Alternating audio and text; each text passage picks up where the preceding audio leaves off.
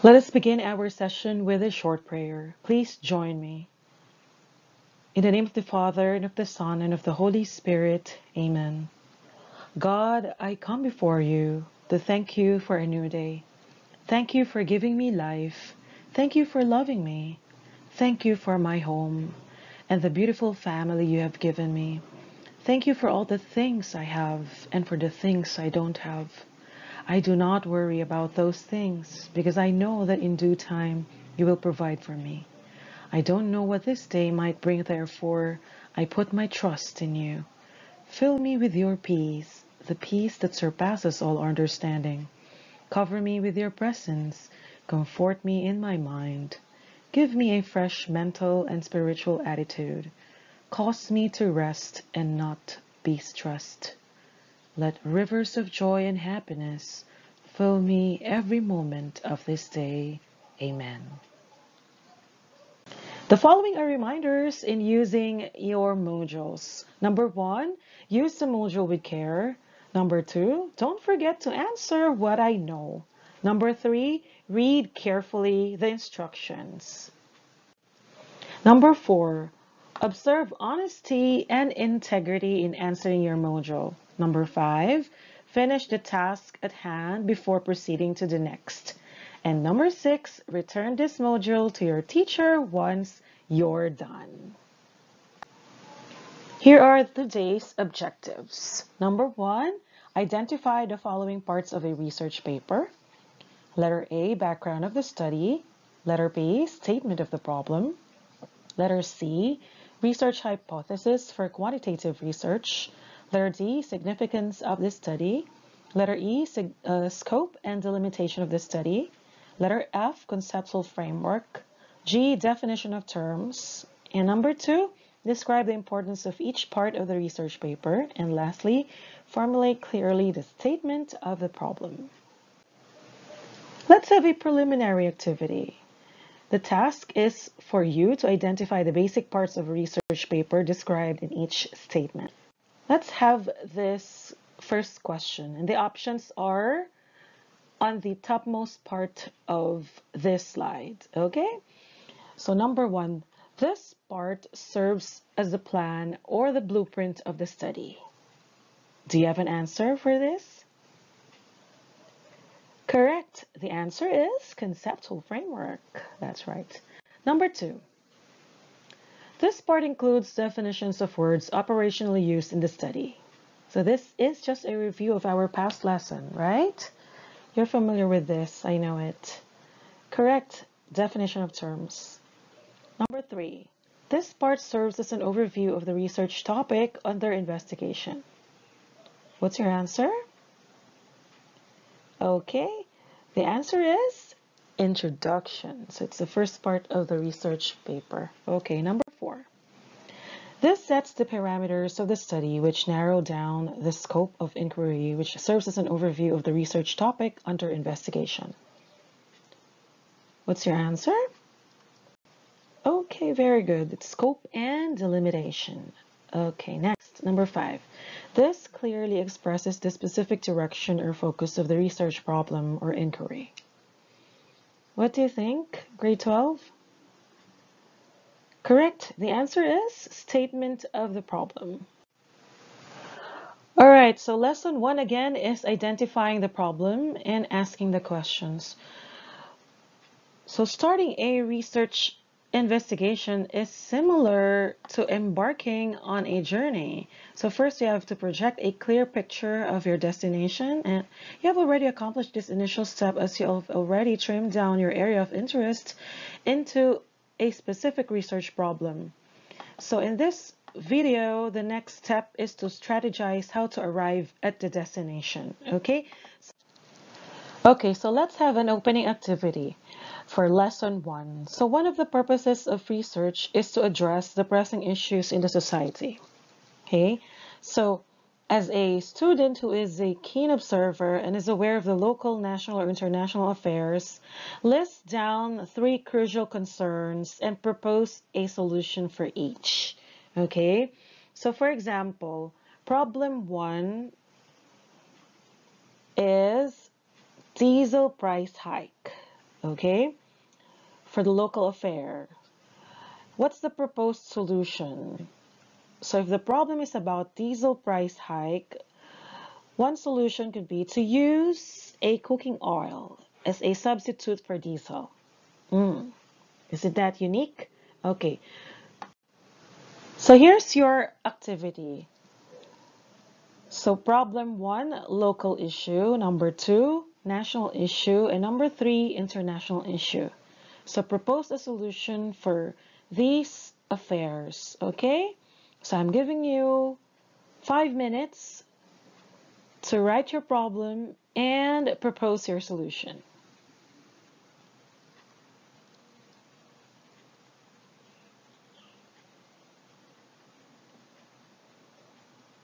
Okay, so if, for example, 5 minutes is over, then let's proceed to the next part of our lesson. So now that you have formulated a problem, the next step is to accomplish the baseline of your research paper. So you must be able to explain the context of your study by giving its background. So this may aid you in identifying your specific questions for your statement of the problem, as well as your hypothesis. Okay? So there's also a need to list down the beneficiaries of your research. So this will be presented in the significance of the study. So you must also set the boundaries of your study by writing your scope and delimitation. A definition of terms must also be furnished to facilitate understanding of the study. So what is the background of the study? So background of the study is an explanation of the context of study, which involves the current data or status of the problem, existing studies about it, and its history that paved the way to the development of the research problem. So it actually explicates the rationale why you as a researcher are conducting the study. So writing this particular part of the paper may lead you to your research questions. Okay, so as you write the background of the study or introduction, you should take into consideration the following guidelines. Number 1, it should clearly state the reason for conducting the study. Number 2, it should move from broad to specific. And number 3, it should state the current condition of the research problem. Okay, so prior to writing and reading various literature studies, so making an outline is also a helpful tip to facilitate the process. So here's an example of an outline of the background of the study. So first, you can discuss the topic in general. You can start from a holistic or world perspective. Let's say, for example, reading skills and its importance. Okay, so next is you can insert a condition that is directly related to the topic and to the focus of your study. For example, poor reading skills. Next, you can identify the factors contributing to the focus of your study, like for example, factors affecting poor reading skills in general. Next, you can state the current condition in the topic in your school or locality. So here's an example, School's Philippine Informal Reading Inventory, or PhilIRI result. You can also state the reason why you chose to study the topic. Like for example, you can state the reason of the researcher. Okay? So this is the outline for the background of the study. Next, here's a sample background of the study. So the first paragraph shows the factors contributing to the focus of the study. So let's read on. So Matt 2013 conducted a study regarding Dioscorea hispida. So Dennis, which is the Malaysian term for yam. So in their previous ethnobotanical survey carried out on the Malay villagers in Pulau Redang, Kuala, Terengganu district in Terengganu, so it was found out that Dioscorea hispida tuber is used as a food or traditional medicine to treat diabetes and shingle infestation for deworming as well as fish poison. So on the other hand, the villagers in Sainamary and Thanerbade, Tangail, Bangladesh had used the poisonous tuber paste of Dioscorea as poison in hunting. Okay, so that's the first paragraph for the background of the study. So the second paragraph indicates the current condition in the research locale, which while in the last paragraph stated are the reasons of the conduct of the study. Okay, so let's read. While in the Philippines, NAMI or intoxicating yam was investigated to have some insecticidal properties, in the late research of the Department of Science and Technology, or DOST, they had proven that this species of yam has various chemical compositions that may negatively affect some various insects. Moreover, the seed also has some poison mimicking cyanide intoxication. So with this being said, the researchers aim to formulate a product with this intoxicating yam by disregarding its toxicity and instead using it as an advantage. So the researchers intend to make a cheap inorganic termite wood repellent. So again, the last paragraph stated the reasons for conducting this study. Okay? So again, this is sample background of the study. Okay, so let's now proceed to the statement of the problem. So this is the next thing that you need to accomplish. So the statement of the problem has two parts. General statement of the problem or objective, and the specific research questions. So aside from being a tool in solving dilemmas in the society, another purpose of research is to guide people towards a better understanding of phenomena, human behavior, human interactions, and other events in daily life. So this premise indicates the importance of meticulously crafting of the research questions as it sets the focus and drives the course of the study. Again, the statement of the problem has two parts, the general statement of the problem or the objective and the specific research questions. Okay, so this is how to formulate the statement of the problem. Let's read the paragraph by Creswell and Clark in 2014. So the purpose of this ethnography study, so this is the type of study, is to describe, so this is the exploratory and non-directional verb, the training. So this refers to the central phenomenon of the study of ETA teachers from Castilla Zambales, the participants. Okay, so for the past 10 years, so it indicates when, okay, to provide insights into the formulation of a continuing education model for indigenous teachers. This states the purpose of your study, okay? Next. Guidelines in formulating specific questions of sub-questions, okay? So number one, begin the research questions with the what or how explanation of the research design if you're writing a qualitative research paper. Number two, why implies an explanation of an occurrence and suggests a cause and effect type of thinking for quantitative research. Number three, focus on a single phenomenon or concept. Okay. Number four, qualitative research uses exploratory and non-directional verbs. The study will discover or grounded theory, seek to understand if you're writing an ethnography, explore the process of, or for a case study, describe the experiences of, for phenomenology, and report the stories if you're writing a narrative research. Okay. And number five, quantitative research uses directional verbs such as affect, effect, influence, impact, cause, relation, relate, and determine. Okay, I hope that's clear. Examples of specific research questions.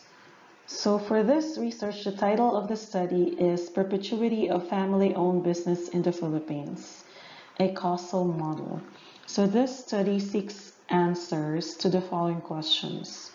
Question 1. What external factors in the enabling environment influence the family business perpetuity in terms of political, economic, social, technological, environmental, and legal? Number 2. What internal factors in the enabling environment influence the family business perpetuity in terms of succession, planning, family stability, stewardship, family constitution, innovation, flexibility, philosophy of commitment, productivity-based management, governance power, and professional education? Number 3, what causal model best explains the perpetuity of family-owned business using the interplay and external factors? Okay. So next is the hypothesis. So a hypothesis is a preconceived idea assumed to be true and is tested for its truth or falsity. So it has two types, the null hypothesis and alternative hypothesis. The null hypothesis indicates that there is no significant difference or relationship between specified populations or variables.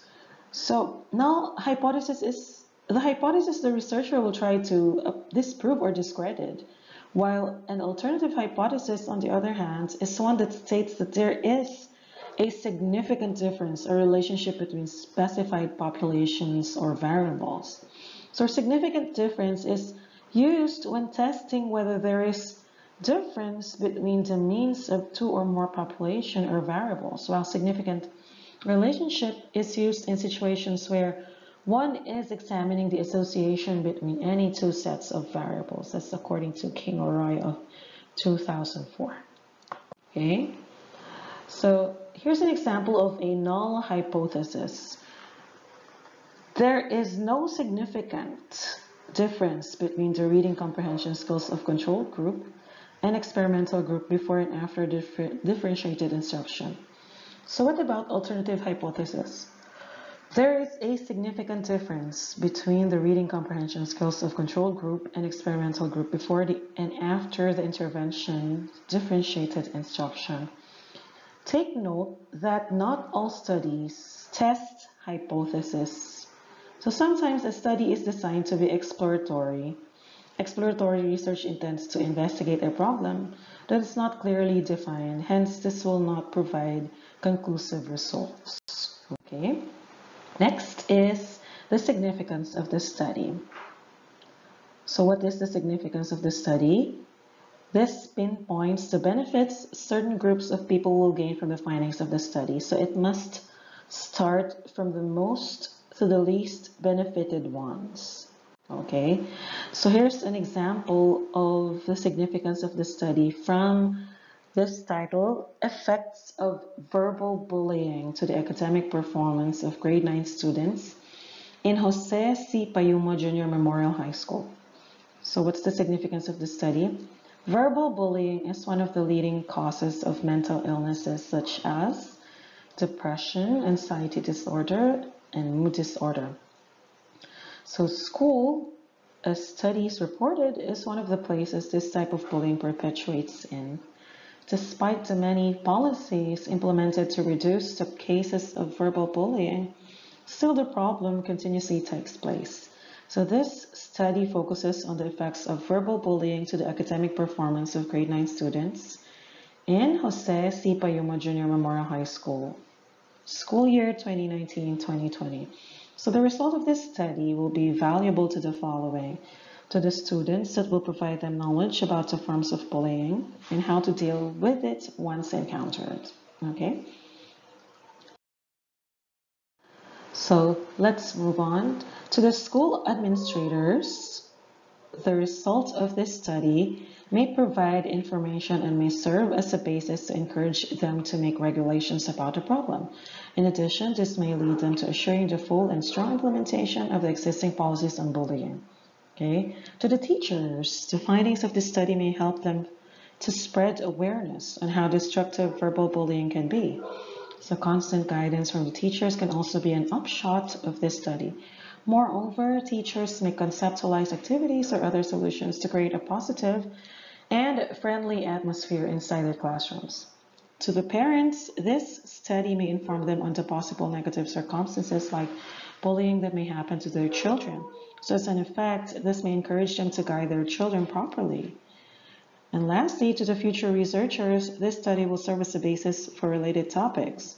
A continuation of this study may be done to fill in the gaps of this research that may result to proactive solutions to counter any form of bullying. Okay, so this is again an example of the significance of the study. What about scope and the limitations of the study? So the scope and the limitations of the study state the coverage of the study. So it must answer the following parameters as much as possible. Okay, like for example, what?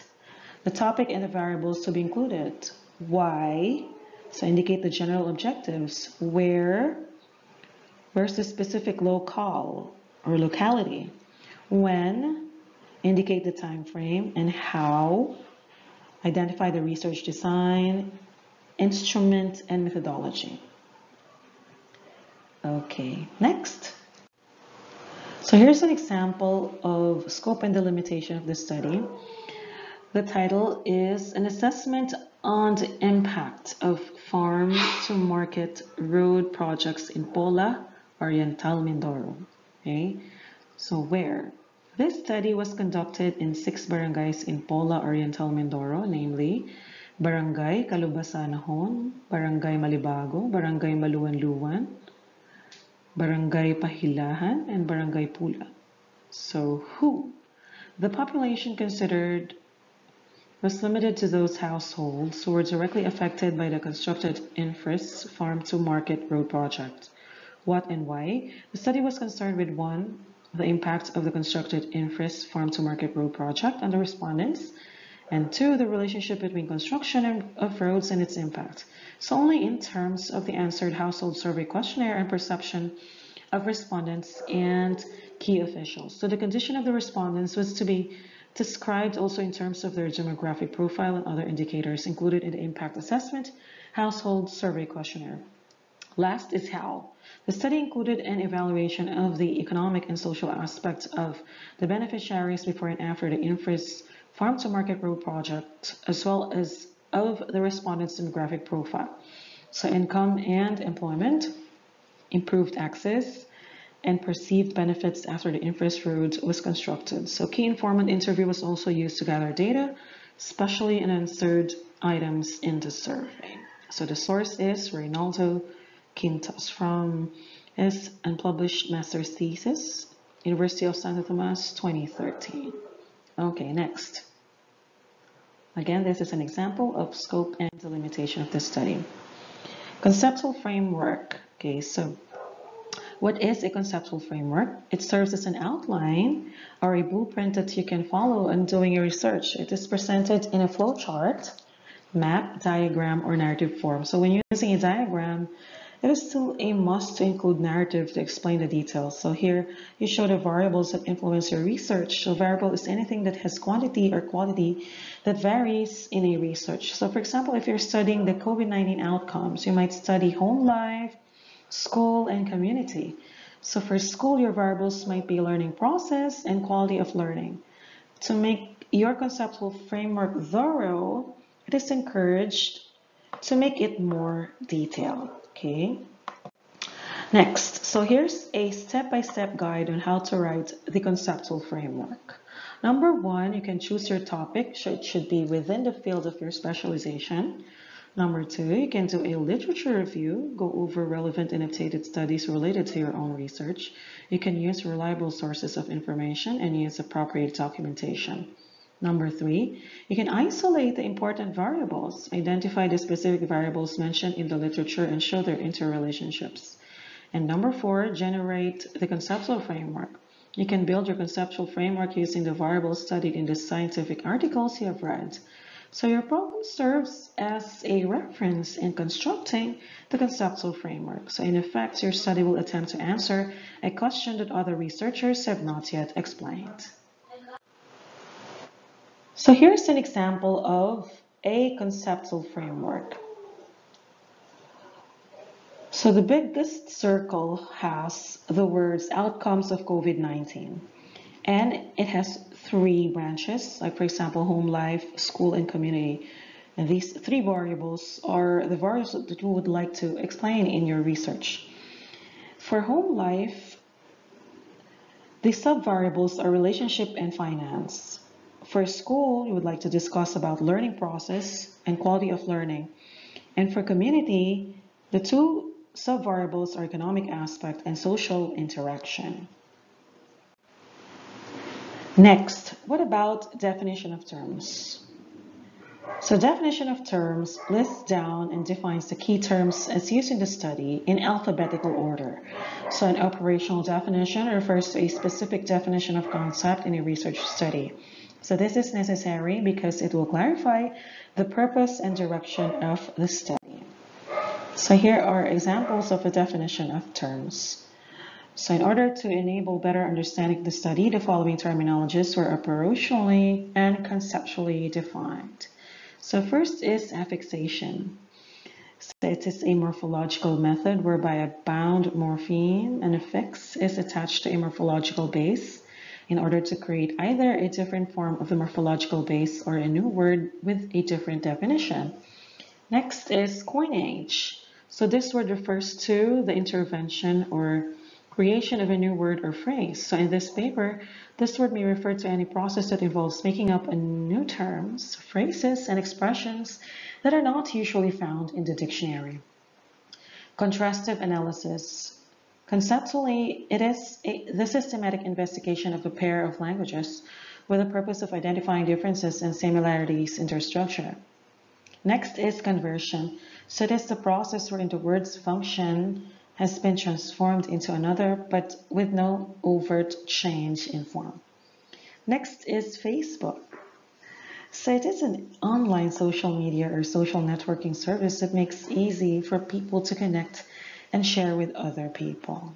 Okay, so our reference is Jan Adams D. Magdano, Morphological Analysis of the Language of the Netizens in Social Media, unpublished master's thesis, Bataan Peninsula State University Main Campus, 2019. Thanks, Jan Adams. So let's have our activity after hearing our discussion in formulating the statement of the problem. So let's formulate a null and alternative hypothesis for each of the following. So for example, taking of aspirins daily and heart attack risk. So the null hypothesis is taking aspirins daily does not affect heart attack risk, or there is no significant relationship between taking aspirins daily and heart attack risk. What about the alternative hypothesis? So taking aspirins does affect heart attack risk, or there is a significant relationship between taking aspirins daily and heart attack. Now it's your turn. For this activity, formulate a null and alternative hypothesis for number 1, effect of temperature on plant pigmentation. Number 2, effects of fertilizer on plant growth. Okay? Can you take a screenshot of this activity? Next. Okay, so here's an activity for the background of the study which you may answer right after this video. So outline your background of the study by answering the following questions. Answer in a complete sentence. So number 1, what is the study of your research problem on a holistic national or world perspective? Number 2, what is the condition that is directly related to the focus of your study? Number 3, what are the factors contributing to the focus of your study? Number 4, what is the current status of your research problem in your research locale? And number 5, why did you choose to study the research problem?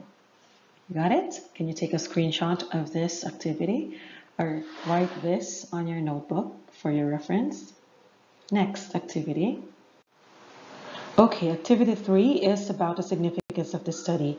So can you please write the title of your chosen study from the previous module? And afterwards, identify at least 4 beneficiaries of your research and specify the benefits they can get. Can you take a screenshot of this activity so you can answer this right after watching this video? Okay, thank you so much. Okay, so last activity is activity 4 for scope and delimitation of the study. Can you answer the following questions to set the parameters of your study right after this video lesson? So number 1, what is the topic of your study and the variables to be included? Number 2, why should your study be conducted? Can you state the objective? Number 3, where will your study be conducted? Can you state the locale? Number 4, when will your study be conducted? Can you state the time frame? And number 5, how will your study be conducted? Can you state the research design, instrument, and methodology? Okay, so kindly take a screenshot of this activity and find time to answer these questions right after viewing this video, okay?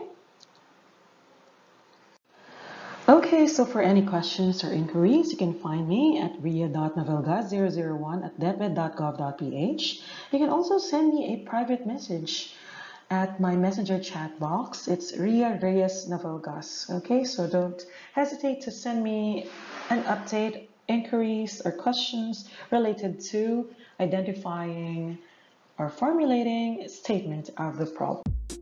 Thanks for watching. This is Teacher Air of Education Channel. Subscribe now.